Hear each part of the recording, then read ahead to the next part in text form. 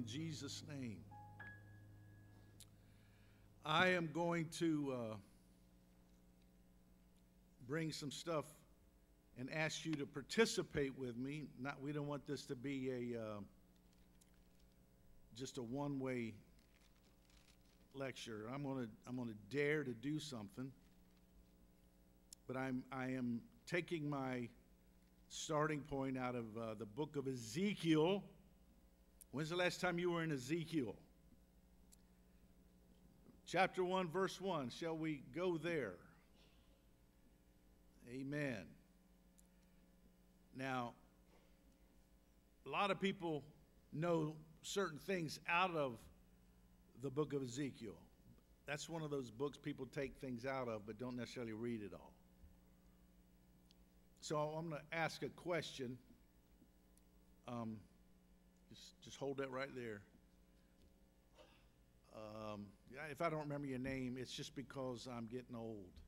I've said your name before. I'm not going to say it's not Larry. It's, yeah, I'm pointing right. Yeah, what's your name again? Noah. Man, who can't remember Noah? I can't.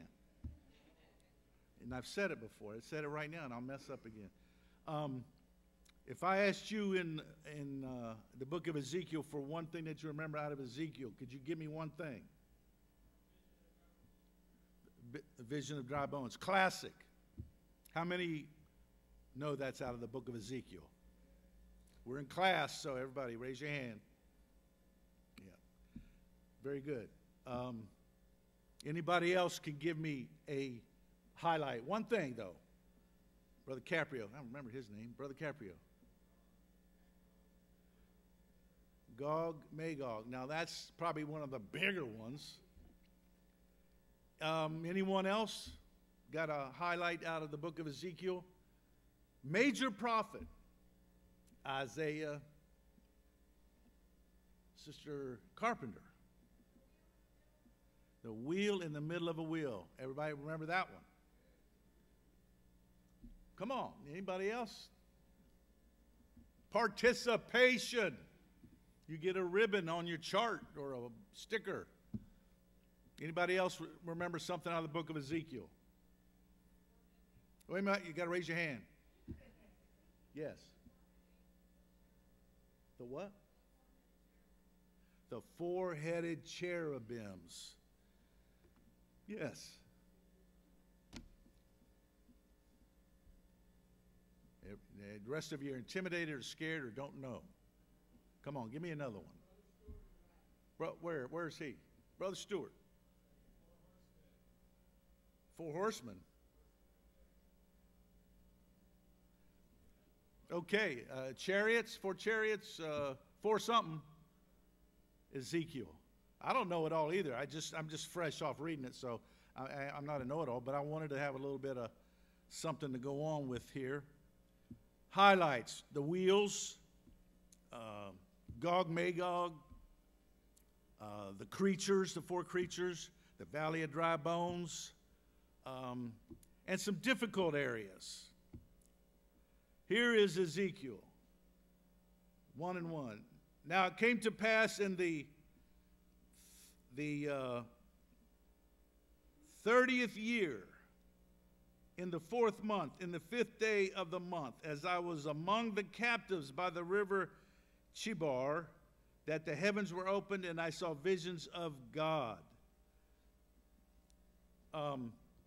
This is the second time that Nebuchadnezzar went back to Israel and grabbed a bunch of slaves and captives. And here's this Ezekiel.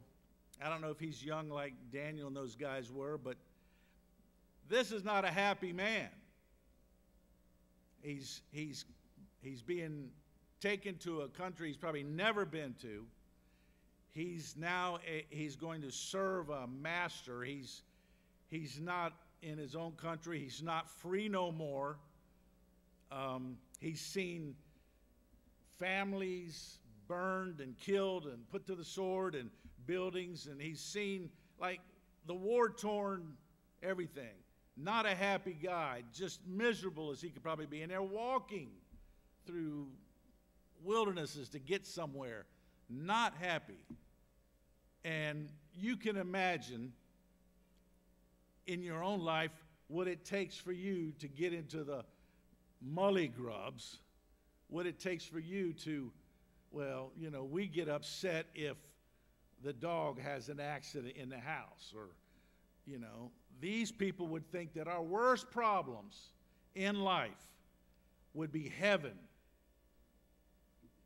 That's really true. We cry over what some people would call answered prayer. And we cry for those things.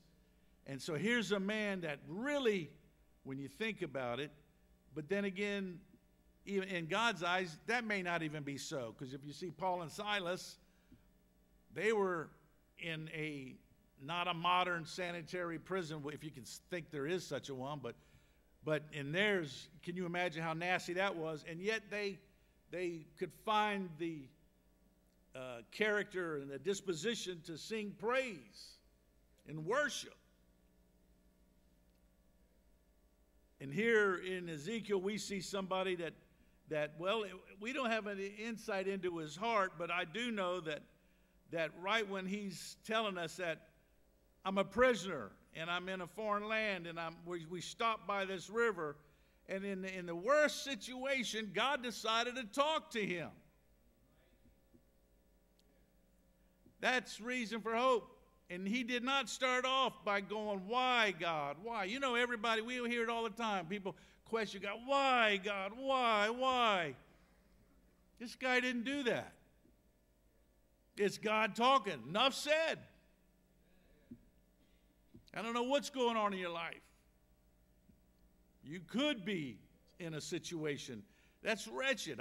Some people maybe in this room right now have such serious issues going on in their life. But the same God that decided to speak to Ezekiel is here tonight. More because he likes to talk to everybody now. Before he was kind of like just very specific. Now he wants to talk to everybody. Anybody can hear from God if they want to. That's weak performance there. Let's give the Lord a hand clap.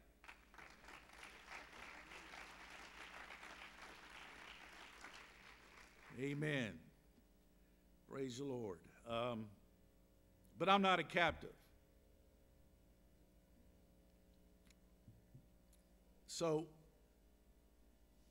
there's some places I didn't bring you the date. This, like before Jesus came in the world, this is like half a millennium before he got here. God has always been trying to give us more than enough material to look back on. Ezekiel. How did I get along so long without ever really reading through the book of Ezekiel? I do not know. There's some such magnificent stuff there. If the Word of God does not excite you, you're in trouble. And if the Word of God doesn't start calling to you to come look into my pages, and don't be such a hurry, that the tyranny of the urgent, what do you got to do so bad that you can't sit down and really give some of those intricate areas some attention? There's some jewels waiting that you're never going to find because you're in such a hurry. Who got time for the Word of God? Got time for everything else. That's right. Martha and Mary, the tyranny of the urgent. We got chores to do. We'll do the Bible last. All right. Carried captive, prisoner.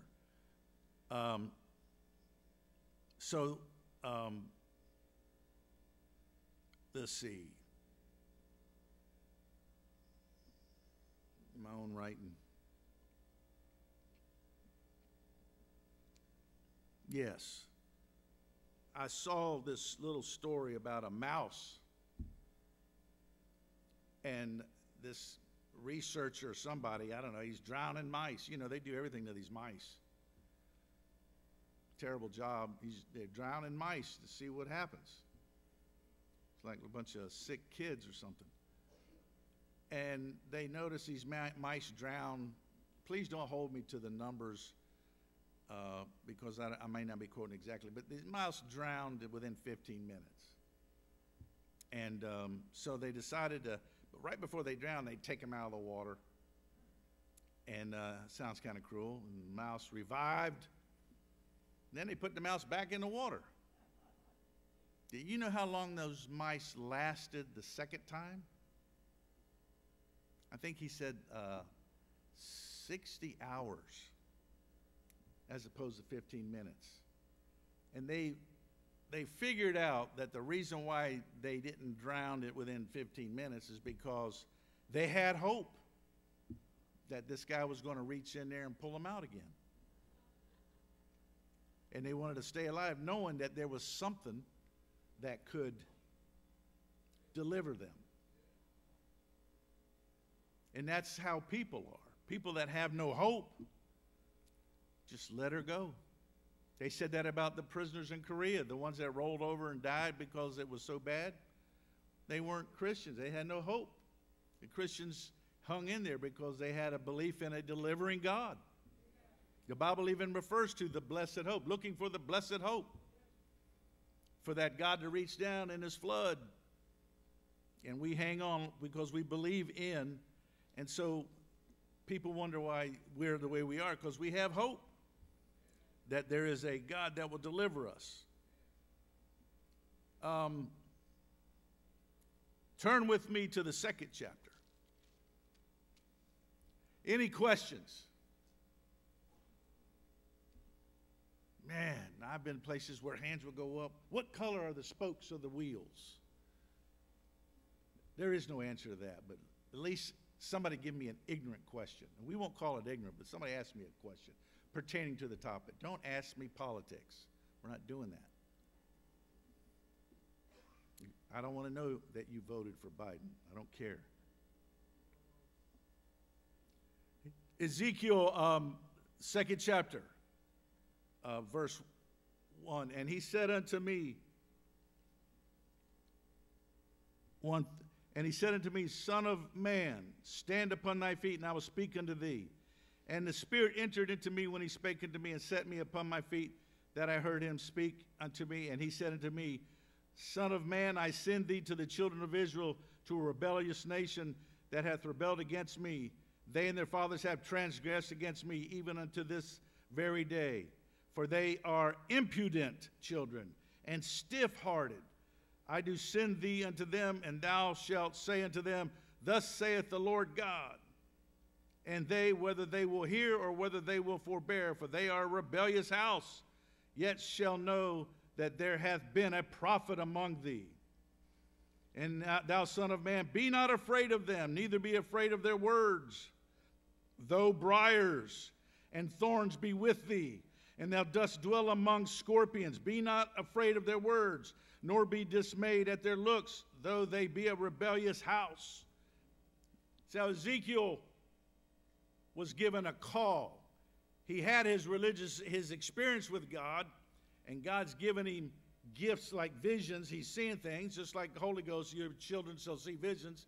He's got all that going, and now God says, I am calling him, and I want you to speak, and I want you to tell the church. Now, answering that kind of call, you're going to get run out of town because they ain't right. Somebody goes preaching at church, and you know that when you get there, this is a church that they haven't had a move of God in 20 years. They're stiffer than a wooden Indian in front of the tobacco shop. They wouldn't move if there was money given. They're just stiff. Because when you get into a certain thing, they're like, what's it going to take? And then you get in a good church, and people, just because they're in church, they're lubricated, they're oiled up, they're ready to go. They've been praying, and they've been raised right and know how to act in church, and that's a good church, and the Word of God is freely moved, and you don't have to get a jackhammer out and chip away at the concrete before you can finally get to a nerve. No, but this church is like the one where it's going to take judgment. And if you read the book of Ezekiel, you see that it sounds a lot like judgment because there's a lot of judgment necessary. You can't get to the honey until you wade through the muck. It's the way of life. How many know that's how life is? I used to hate it when my dad say, you can't have honey until you wade through the muck. Brother Weaver, isn't that how it is? Most every job's that way. Everybody wants to be elevated and promoted. Nobody wants a leader that ain't never waded through the muck. He don't know about muck. Can I get a hand clap?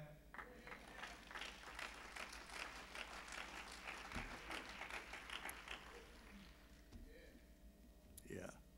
You got to wade through it before. And so he tells them, this is Ezekiel's call. He called to speak some judgment. Amen. Now the wheel that Sister Carpenter mentioned, the wheel in the middle of the wheel, there's so many opinions on that. But, and those angels.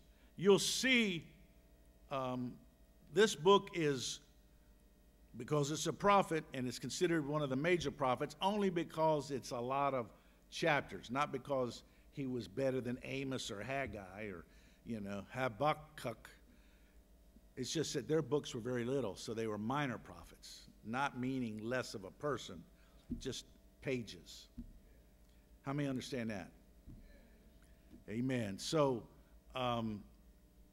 Ezekiel said a lot of things, but if you'll go through it, you'll see that he opens up with this spiritual visitation so that they can know that God is there. And he wants him to tell the people that. And those were probably, I'm going to opine, those were probably theophanic. Those were manifestations of God or ambassadors of God. There was angels. You look in Revelation, you see something like those angels.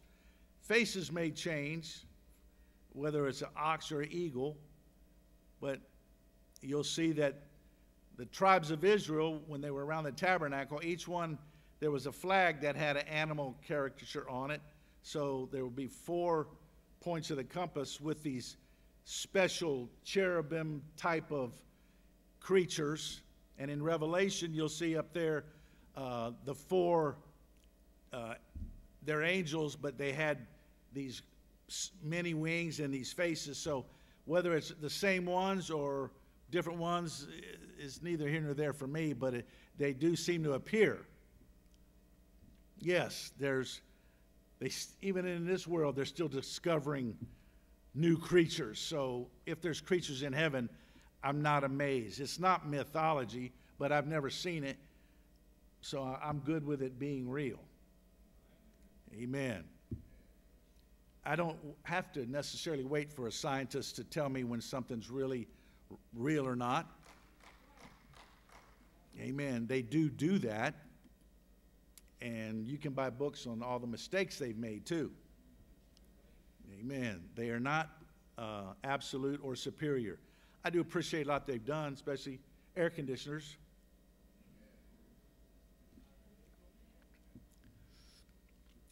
They didn't, how should I say, discover it in the real sense. It was always there.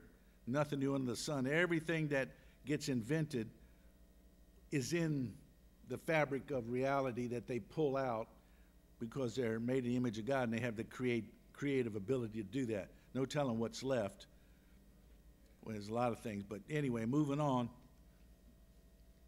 So now we have the call. We see those creatures. I said, let's go to chapter 5. What I'm doing is, if time will permit, I want to get into the area that's the most difficult and controversial. It's hard to avoid, but if I have time, maybe you can help me with that. Because I'm not saying I know something. I do look at a bunch of different people's opinions just to see if anybody can strike a chord with me. 5 verse 9.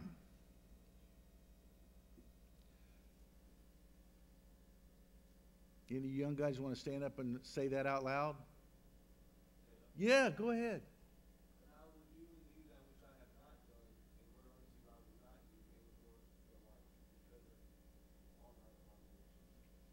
He's going to do something that he's never done before and never going to do again.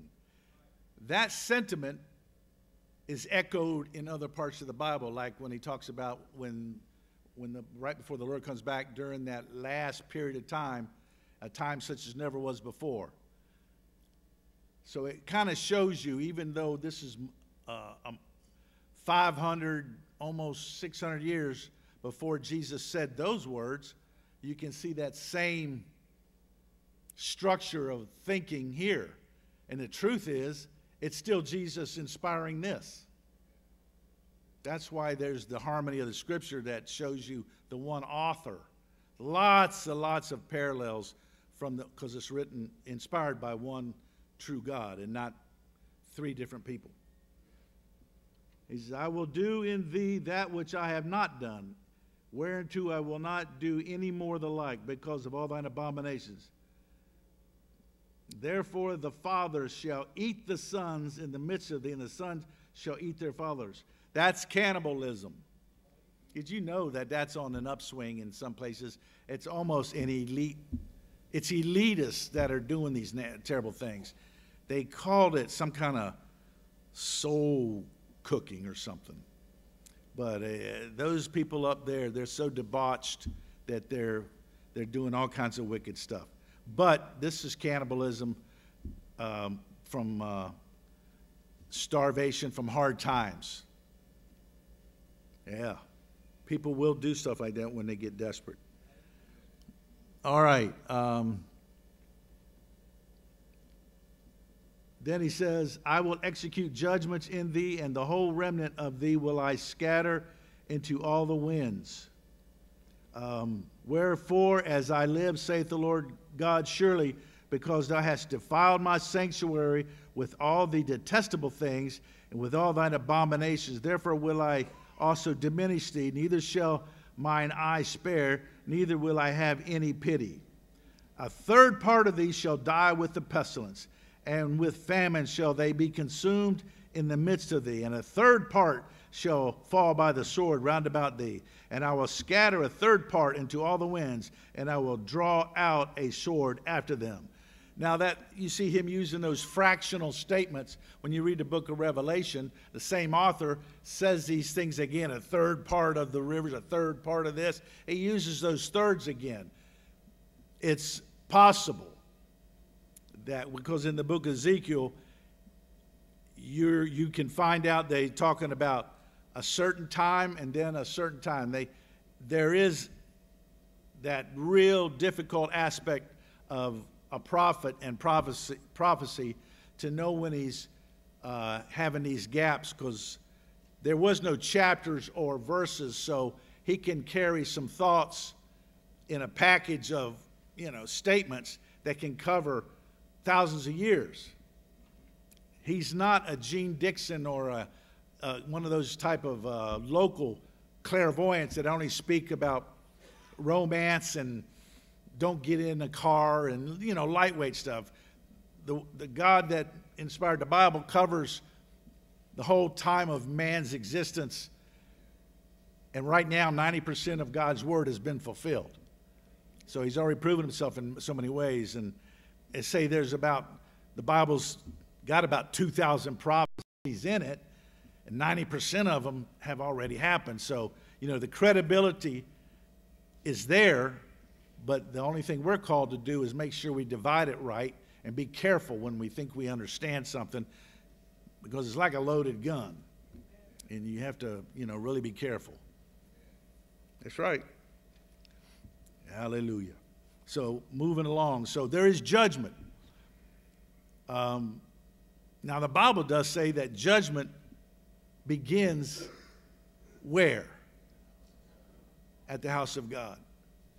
This is the reason why we have already entered into the judgment of God, because having repented, which means we've turned and we've confessed and we got followed the Lord through the water, and now we're following his footsteps. That's what it means. We're on the path. Okay, we don't get washed but once for salvation. How many heard that? We only do salvation washing one time. But there's still more cleansings because we get dirty. Those aren't so much salvation, they're just cleansings. Time of refreshing. We were born again, but there's nothing wrong for a freshening, is there? You know, you can get stagnant. It's time to let it flow again. Breath of fresh air. That's what, when we talk about, I'm going to try to make that point again. So you get washed by the word, but it's not salvation other than cleansing the salvation or keeping the salvation you got intact and still good for you. I don't have the exact moment when you can lose your salvation. I don't want to split that hair and try to go there. You're not once saved, always saved. You work out your salvation. You hang on to your salvation. If there's anything you want to check on once in a while is how is your salvation doing? How that's what the book of Ezekiel, we're going to get into that because he's the same yesterday, today, and forever. God is interested in his children's walk. He's saying, I need a man of God to go tell them, you ain't right, you're rebellious. You can't tell people they're rebellious today. Now, nobody's asking you to go contrary to the word of God. Nobody. And nobody's asking you to do anything that's toxic, that is going to hurt you. And there's no Kool-Aid in the back room. Nobody's going to drink anything like that. You're not going to be asked to do anything stupid. Nobody's going to ask for your welfare check. Everybody's fine. Don't do that. It's by the book. Everybody say by the book. The thing about Ezekiel is you can see that somebody says, well, that's Old Testament. That's been abused, by the way. Yeah, we do not go kill little lambs. We had the lamb. So we got saved by the Lamb of God. So I don't need to have another lamb. I just need to stay right with the lamb. Does that work for everybody in here? Do you feel bad when you think you might have crossed the Lord? You feel a little off? I'm sorry. Broken heart and a contrite spirit, he will not refuse. Forgive me, Lord. Now, he's not going to throw you out, but he wants you to feel bad about it. I'm not going to get rid of my son, but I would like to see some contrition because it means that he's developing the right character. I'm seeing a little bit of righteousness show up. You don't want to like things that are unappealing to God. You really don't. You can say, God, I hate the fact that my flesh likes things that God doesn't like. Hello? I wouldn't have to crucify it if that wasn't true. How many understand your flesh is... So let's get back to Ezekiel. Where will I take that now? That was 5, 9 through 12. Let's go to chapter 8. Moving right along. 6:53. We're doing great. What did I say, chapter 8? Chapter 8. Thank you, Brother Nick. That was good reading. Chapter 8 and let's see, is this right? All right. Now, Noah. I had to make sure. Would you be so kind? That's 8 and 3. You can stand up if you want. And he put forth the form of his hand and took me by a lock of my head, and the Spirit lifted me up between the earth. Hold on right there. What if, when God's wanting to have a move, he had to grab you by the hair and lift you? Here's God grabbing the prophet. That's how my dad used to get me if he wanted my attention. He'd snatch me by the hair. We'd hold his hand like, man, he put the fear in you. Here's God grabbing him by a lock of hair and lifting him. That's really a visual there. Go ahead.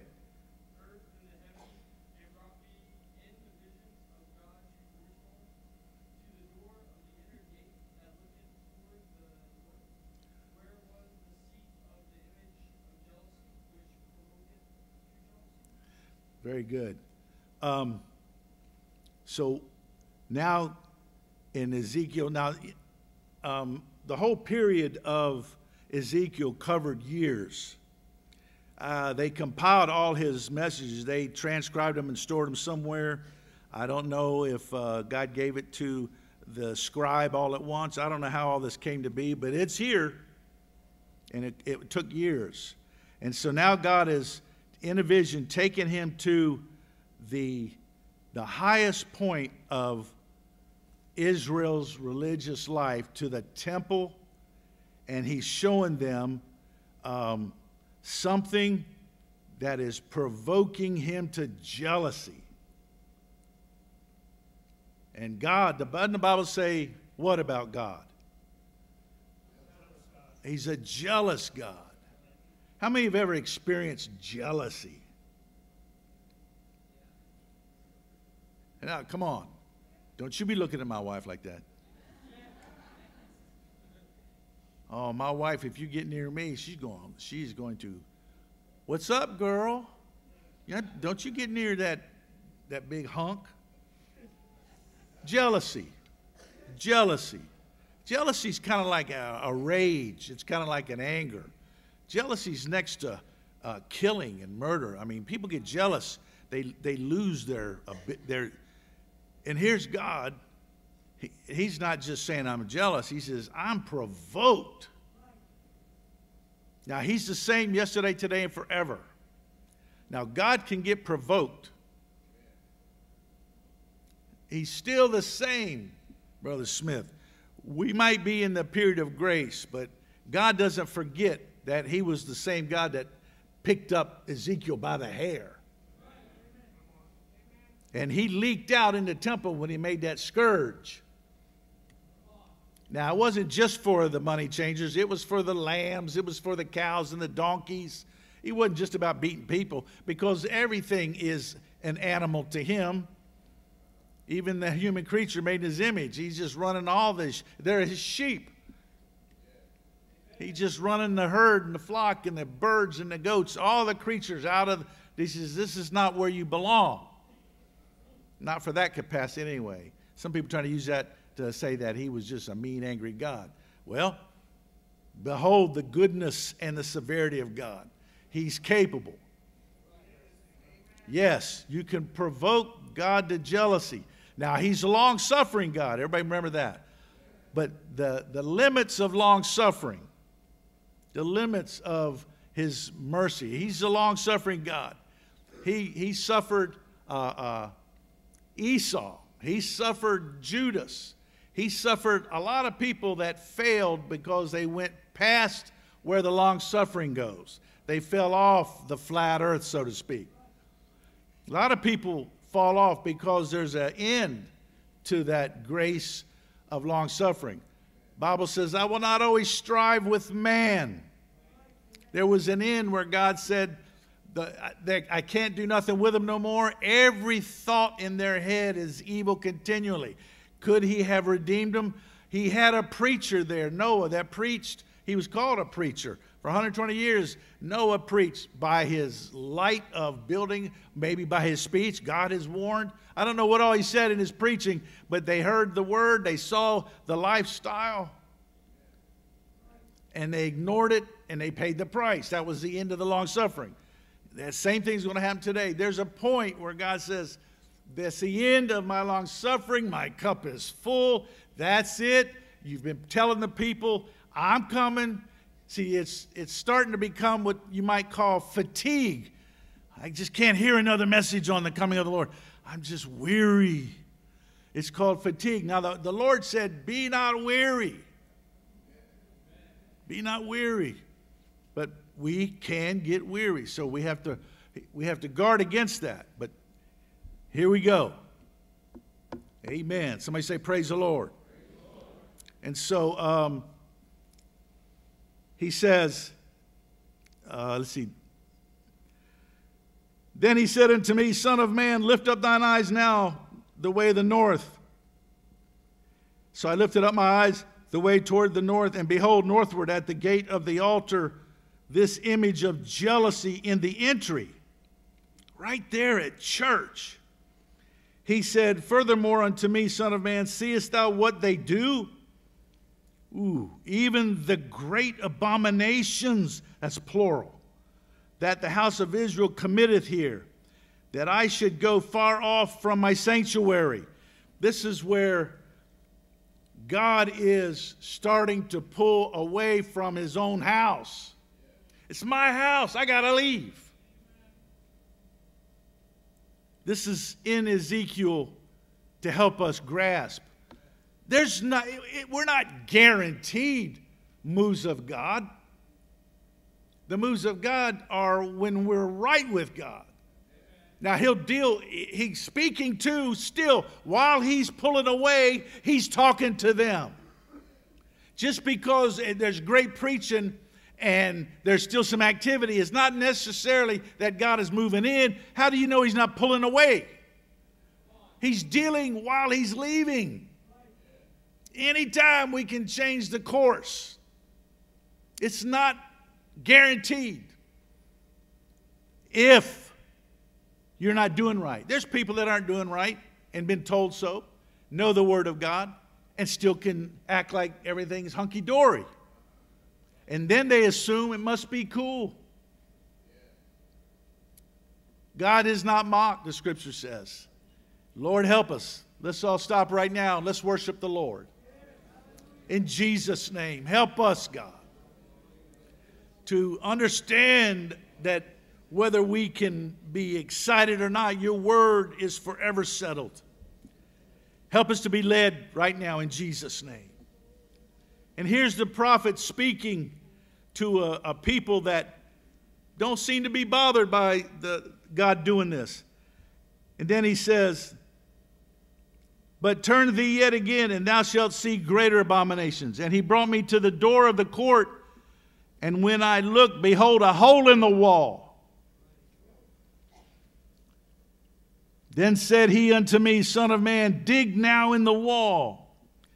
This is when preaching gets down. And when I had digged in the wall, behold, a door. Now, if you're a Freudian psychiatrist, you know, if you get along with the Lord long enough, he'll peel it back. You know, that's why the Bible says you don't know your own heart. It's very deceitful. Now you hear, but there's a depth. Some people got scars and pains and damages from childhood. And I in these drug classes, I listen to these people talk about how a relative raped me when I was 5 years old, and they want to know why somebody gets all into drugs and carry on, and they're just so abused and hurt and scarred, and there was no one there to rescue them. And yet there's a God that probably pulled a lot of us out of situations like that. I'm so thankful that I gave God the opportunity to minister to me. Still got issues, like the man said. When I got redeemed, I was a jerk before. I'm still a jerk, but I'm redeemed. And I'm still trying to get the jerky out. But I'm not as big a jerk as I was. And it's just hard to, it takes a while. I hope I grow up before I leave this life. It'd be nice to finally become a grown-up, be mature. Anyway, so he says, and behold a door. And he said unto me, go in and behold the wicked abominations that they do here. So I went in and saw, and behold, every form of creeping things and abominable beasts, and all the idols of the house of Israel portrayed upon the wall round about. And there stood before them 70 men of the ancients of the house of Israel. In the midst of them stood Jazameh and the son of Shaphan, with every man his censer in his hand, and a thick cloud of incense went up. And that is the Judaism, the Hebrew religion that was perverted by like Solomon married these Egyptians, and they brought all their pagan religion and corrupted, and they brought the groves and the trees and all that crazy worship, and they bring stuff in. Catholicism was like that. I'm sorry if that offends anybody out there in La La Land, but that's the truth. They just embrace everything, and right now they're embracing everything. They're kissing all the different religions, and they're going to make a one-world religion. That's something there. And the rabbis haven't joined yet, but they're going to. They're getting close. So that's what's happening. The Bible doesn't tell us that's good religion. He said to earnestly contend for the faith that was once delivered unto the saints. And Pastor Blankenship brought that out real good. That's a good thing to put in your arsenal. What we believe was the main course for a couple centuries before they decided they want to craft something else. So we got the original thing going on here. Amen. Amen. Somebody say praise the Lord. Let's give the Lord a hand clap of praise.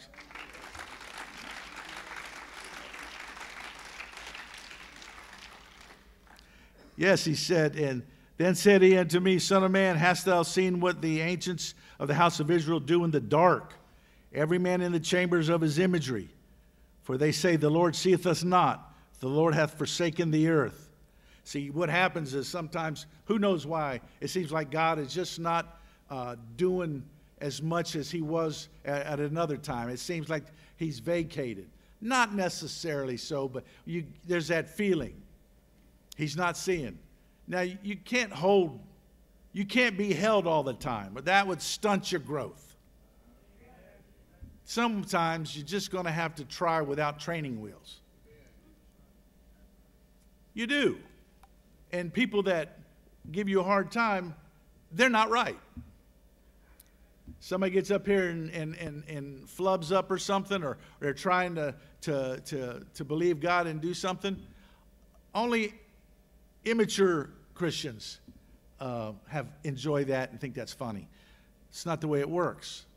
I remember when I used to surf, we see a person coming in the water, and we can tell by how they paddle, how they sit on the board. They used to call them grimmies. There's a grimmy in the water, look out. Well, what was I? I remember when I couldn't sit on a board. I'd just sit there and tip over. We're all grimmies at one point or another. You're really grown up when you try to help a grimmy. Yeah. And in somebody's eyes, everybody in this room is a grimmy in some form or fashion. God loves grimmies. Amen. Praise the Lord. I'm going to move along. What they do in the dark. God sees everything. Hallelujah. Praise the Lord. Let's go to chapter 10. Making good time with Ezekiel. Chapter 10 and verse 4. And it says, then the glory of the Lord went up from the cherub and stood over the threshold of the house. And the house was filled with the cloud, and the court was full of the brightness of the Lord's glory. He's moving out, but there's still moves of God. That's why you go to a church that is not, something's wrong, but they're still having a move of God. Like even some of these churches that don't even know who Jesus is, don't believe you got to have the Holy Ghost speaking in tongues, don't baptize in Jesus' name, but they're having a move of God. Well, that's the goodness of God. Because they're believing to the best of their ability, even though they still got things wrong. We all come out of that. In fact, we wouldn't be the United Pentecostal Church if we didn't keep progressing. And the church has to keep progressing. Doesn't mean leave the foundation. It's always going to be the same, but that God can move. His glory can be there. I've been in a Baptist revival one time, And I thought that was some great preaching. But when they reached their pinnacle, that's when one of our young ministers could have stood up there and brought the house down. God will go as far as they're capable and what they understand. See, if they started seeing the move of God, they would stop it because they think that that would be improper. I've read about that. When back in the pioneer days, when people would start having moves of God, the preachers didn't understand it, so they preached it out. No more moves of God. Now we are proper. Yeah, you're properly dead. No move of God. Anyway, that happens. And we can get like that too. We want to keep a balance. We don't be so proper all the time that we can't let Sister Flossie kick up and scream and run around a little bit. Hallelujah. Somebody say praise the Lord. Where did I say that was talking about the glory again? And then verse 18 of that chapter, it says, then the glory of the Lord departed from off the threshold of the house and stood over the cherubims. He's moving. And then in verse 23, it says, there ain't no 23. But what he does is he moved, the Spirit lifted me up and brought me unto the east gate of the Lord's house, which looketh away. And he's talking again some more about how he left. And then, yes, the next chapter, 23. And the glory of the Lord went up from the midst of the city and stood upon the mountain which is on the east side of the city. The glory went so far as to go over the city, and then, like Samuel, or who was it, Samuel or Saul, didn't even know the glory had departed. Who was that?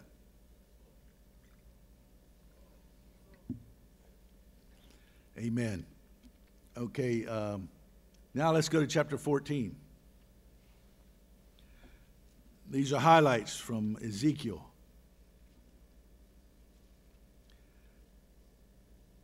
And then he goes,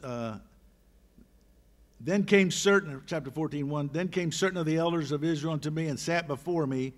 And the word of the Lord came unto me, saying, Son of man, these men have set up their idols in their heart. And, I mean, that's modern time when we say that. Yes, you look good, but it's what's in here. There's a verse, I've used it so many times, but in the New Testament, James wrote it. He said, the Spirit that is within us. Everybody in here has the baptism of the Holy Ghost, which is Christ in you. That means the Spirit of the Lord Jesus Christ, God manifests. So that's when he says, we will come. That's talking about the Almighty God and the Spirit of the risen Christ, which is one. That comes to you. That's the Holy Ghost. That's a special blend of God, and he dwells in you. If you notice that the Holy Ghost don't talk about himself, just like Jesus said, I don't talk about myself. I talk about the Almighty God. The Holy Ghost talks about Jesus. Jesus talks about the one true God. These are manifestations, and each one exalts the other one. Ultimately, at the end of it all, the one true God will be rightly focused upon. Even the Messiah, the manifestation will hand it up to him. That God will be all in all. How many understand that a little bit? So we have the Holy Ghost in us, in our heart, but that Spirit that is within us, again, it says, it lusteth to envy. That was one of those phrases I said, well, what does that mean? So I had to pound around and see what people can bring to me, amplified, whatever. And what it means is the Holy Ghost that, which is deity in you. It's a hard thought to grasp. Deity in me. He's still trying to take over my life. That's why the Bible says, until Christ be formed in you. He's still trying to, get a hold of my hands and my feet and my eyes and my mouth and everything. And that's what is going on. How many understand that's what he does when he gets in you?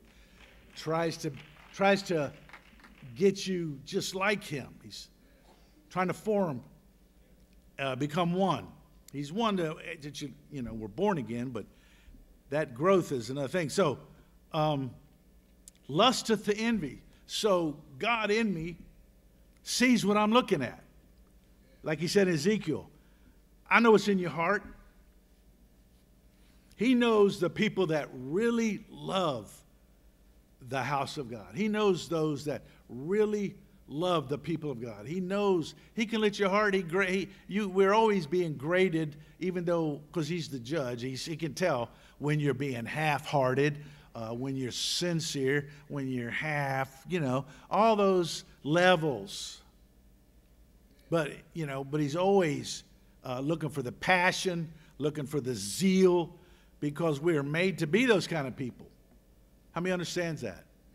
Yeah, we're flesh. We do wind down, but God does love it when you're the zeal of the Lord. It's just So when you were a new convert, people think you're weird. You couldn't wait to carry that 20-pound Bible downtown. You want everybody to know you was a Christian because you had, and God loves that babe, but when we get mature, we don't do that no more. Those people aren't coming to God whether you carry that big Bible or whether you're sophisticated. There's a lady out on the street on Indian River Road. She had signs about Jesus all over her place on the corners, and it was so not our style. We would never do that because it was tacky. And then I said, you know what? Go on, lady, whoever you are. Put the big bumper stickers on. It's not about everybody's, we want to look appealing. Nobody's coming because you're appealing. There's a spirit draw. The Spirit of the Lord bring them. They're not coming because you have edifice. Almost repulsive, all the great edifices. Yeah, we like to have new buildings, but we're too much emphasis on building the structure and not building the people.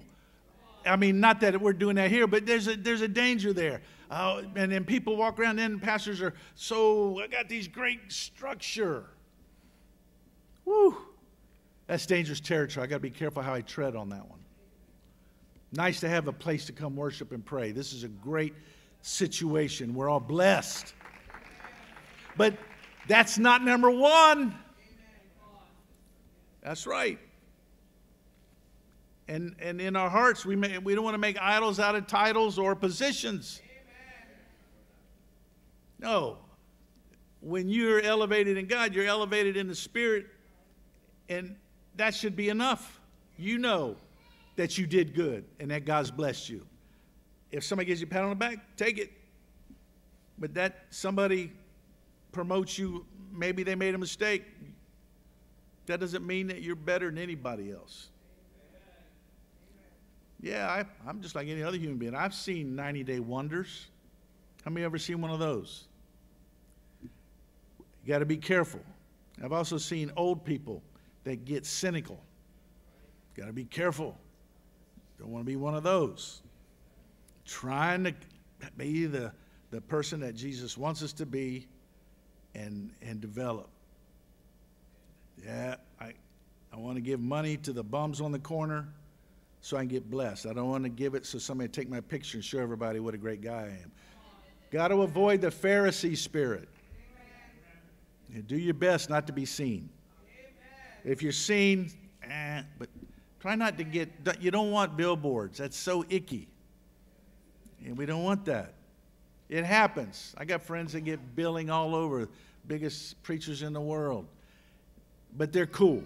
It just doesn't make them. They're smart enough not to buy into it.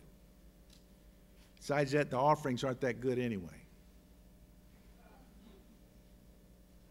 That's right.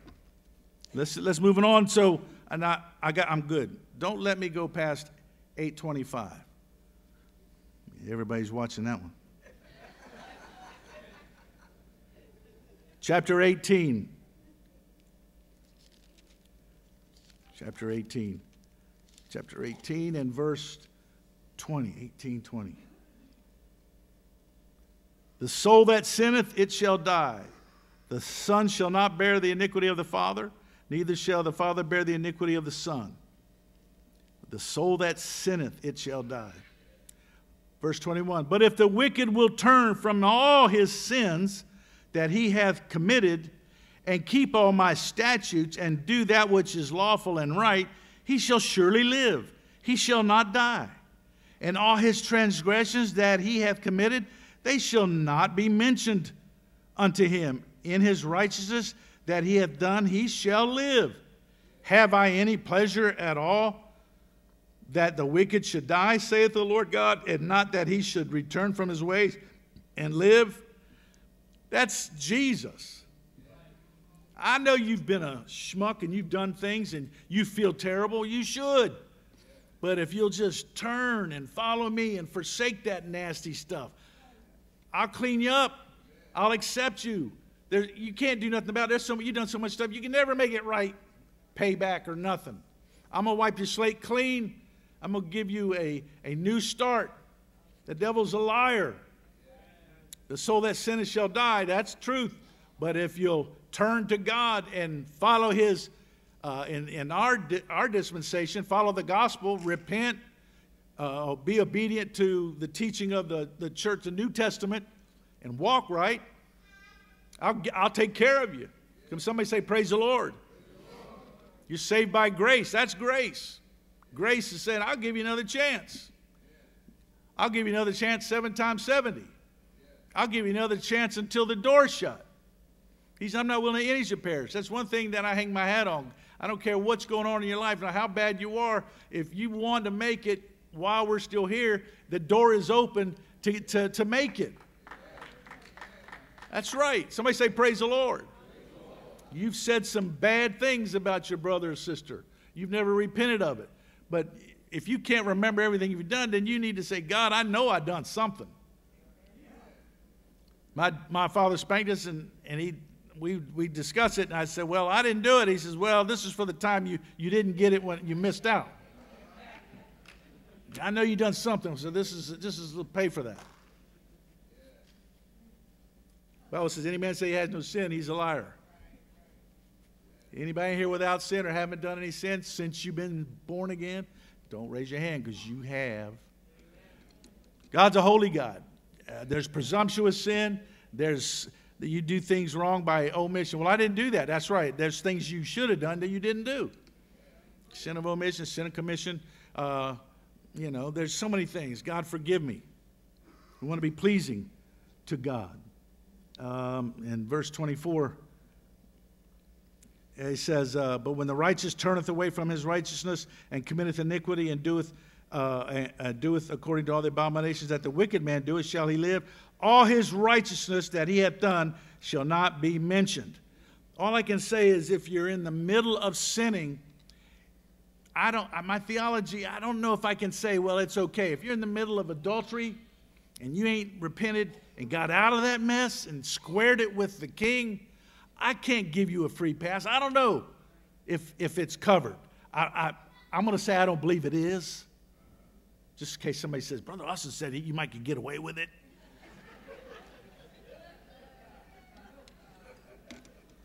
Did not say that. But the mercy and the goodness of God, I'm just saying is that the Bible says people that do those things, they shall not inherit the kingdom of God. So whatever you're doing that's definitely bona fide, verified, stop. Turn and walk. I'm going to show you something. Because it says that God has, let's see, verse 31, cast away from you all your transgressions. How do you cast a transgression away? I'm not doing it no more. Make you a new heart and a new spirit. Now, this is a thing that I thought was tremendous. David said, create in me a new heart. Whereas God is saying, now David said that, but God said, you make your heart. Make you a new heart and a new spirit. In other words, don't put it on God like, well, when God wants me to, I'll have it. No. God's saying, you get it. You get your heart right. You get your spirit right. Don't put that on me. That's David. See, the one thing about the history of the Bible, David said a lot of things. So did Solomon. Every time somebody says something in the Bible, don't mean that's what God is meaning. It's a good request, but God turned around and spoke for himself and said, you take care of it. Get your heart right. Get your spirit right. God, I don't feel nothing. Well, make yourself feel something. Force it. Doesn't the Bible say in the New Testament, reach out? You know, doesn't the Scripture also say that we should labor to enter? I mean, it's just work. Sometimes come to church. Well, if somebody doesn't blow the doors off the safe and show me where the treasures are and kind of carry me up in a wheelchair and dump me out in the presence of God, I ain't going to do it. That's right. No, God says, well, you just go ahead and sit back there. Just go ahead, right? Yeah, I want you saved. I want you to make heaven. I want you to be where I want you to see what I got. But this don't work because you're going to go, Go ahead. Miss everything because you got that crazy spirit about you. I mean, come on, we'll tear the roof off the place and lower you down if you can. But you really can. And he said labor. That means, and sometimes, you don't see me getting spirit much, like Brother Crutcher said, I'll jump once. But that's equivalent to 10 jumps in a young man. Thank you, Reverend. I use that. Well, believe me, if I jump 10 times, my legs are... But if you could see me, I said, it's time. It's time that I stepped over into that crazy realm of in the Spirit. Some of y'all have no idea because you weren't raised in a church like that. But if you've been in one of them Pentecostal churches, we know. And the shepherd looks. He says, you've been in church for a year, 2 years, and ain't nobody even seen you speaking in tongues. Now, I know you love church, but that Presbyterian thing that you're wearing, that Calvinist Lutheranism and all that stuff, God bless their religious self, but you need to be in the Spirit.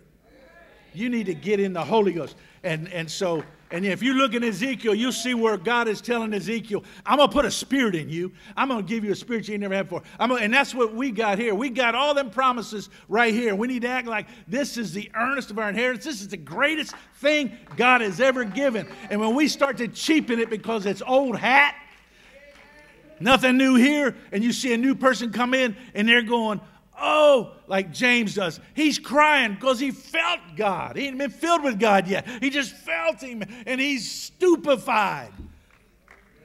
We've gone on the other side of the spectrum, and now we're stupefied again because we don't get affected. God.